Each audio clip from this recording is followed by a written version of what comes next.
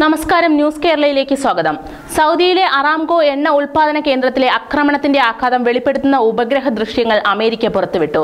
അമേരിക്കയ്ക്ക് പിന്നിൽ ഇറാനാണെന്ന് കരുതുന്നുണ്ടെങ്കിലും കൂടുതൽ തെളിവുകൾ ലഭിക്കാനായി കാക്കുകയാണെന്ന് ഡൊണാൾഡ് ട്രംപ് വ്യക്തമാക്കി. ഇറാനെതിരെ ആക്രമണം ഒഴിവാക്കാനാണ് അമേരിക്ക ആഗ്രഹിക്കുന്നതെന്നും ട്രംപ് പറഞ്ഞു. ആക്രമണത്തിന്റെ ഉത്തരവാദിത്തം നേരത്തെ യമനിലെ ഹൂതി വിമതർ ഏറ്റെടുത്തിരുന്നു.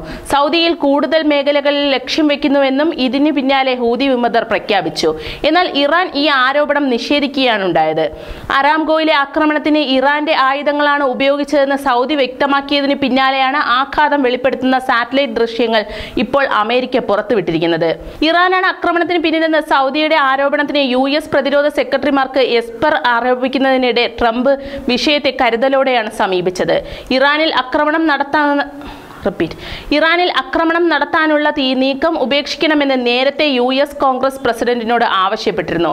എന്നാൽ ഇപ്പോൾ വളരെയധികം പ്രതിസന്ധിയിലാക്കിയിരിക്കുകയാണ് ഗൾഫ് മേഖലയെ മാത്രമല്ല, ഇപ്പോൾ രാജ്യത്തെ മുഴുവൻ വൻ പ്രതിസന്ധികളിലാണ് സൃഷ്ടിച്ചിരിക്കുന്നത്.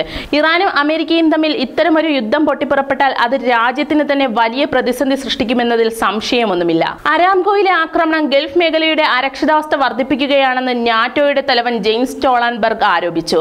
ആക്രമണം യമനികളുടെ സ്വാഭാവിക തിരിച്ചടിയാകാമെന്ന് ഇറാൻ പ്രസിഡന്റ് ഹസൻ റുഹാനി പറഞ്ഞു. മേഖലയിലെ ശക്തികൾ സ്വയം നിയന്ത്രണം പാലിക്കാൻ തയ്യാറാകണമെന്നും യൂറോപ്യൻ യൂണിയനും ചൈനയും അഭ്യർത്ഥിച്ചിട്ടുണ്ട്. എണ്ണയുൽപാദനം വെട്ടിക്കുറയ്ക്കുകയും ആഗോള എണ്ണവില ഗണ്യമായി ഉയരുകയും ചെയ്തതിൽ ആശങ്കയിൽ കഴിയുമ്പോൾ ഇന്ത്യൻ റിഫൈനറികളിലേക്ക് ആവശ്യമായ ക്രൂഡ് ഓയിൽ നൽകാൻ കഴിയുമെന്ന് അരാംകോ അറിയിച്ചതായി എണ്ണ മന്ത്രാലയം PTI റിപ്പോർട്ട് ചെയ്തു. 1991 ഗൾഫ് യുദ്ധത്തിന് ശേഷം വൻ വിലയിലേക്ക് കുതിച്ചുയർന്ന എണ്ണയുടെ വില ഇപ്പോൾ താഴ്ന്നു വന്നിട്ടുണ്ട്. കൂടുതൽ ശേഖരം ഉപയോഗിക്കുമെന്ന അമേരിക്കയുടെ നിലപാടാണ് എണ്ണ വിലയിലെ കുതിപ്പ് തടഞ്ഞത്.